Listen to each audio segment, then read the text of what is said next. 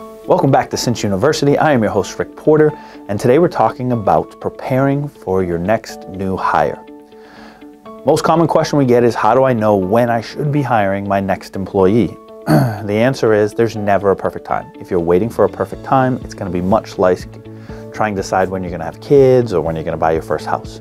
You're going to end up with no kids and you'll be a renter forever if you're waiting for that perfect time. So when do you hire?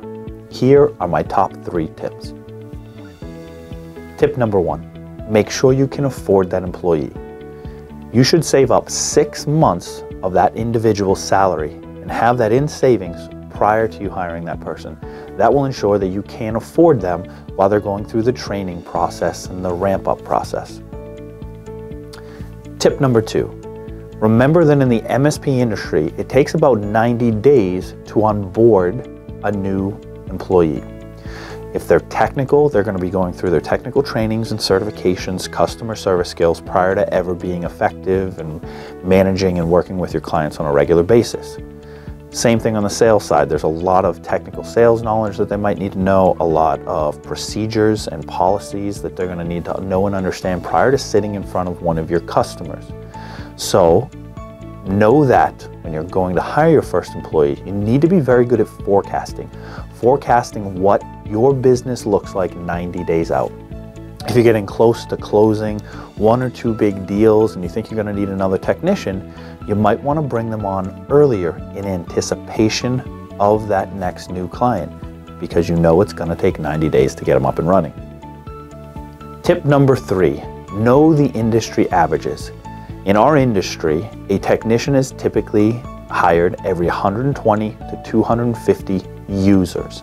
In other words, a technician can handle 120 to 250 users or computers or end users, okay? With that in mind, that's a really good tool for you to be able to have a metric that tells you when you should be hiring your next employee. Now keep in mind, 250 is the max. At $250, you may be very profitable, but that technician is probably very stressed out and may not be giving the best customer service. If you're looking to give the best customer service possible, focus on 120 users. That'll give them time and flexibility to be able to service your customers perfectly.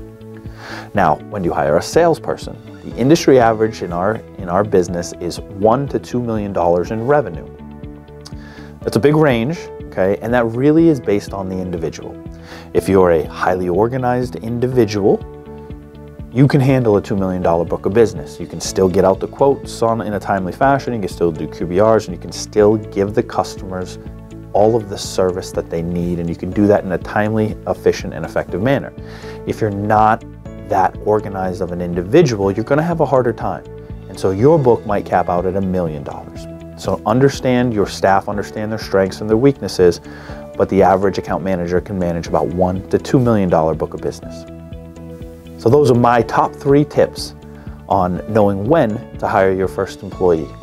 We'll see you guys in the next training video.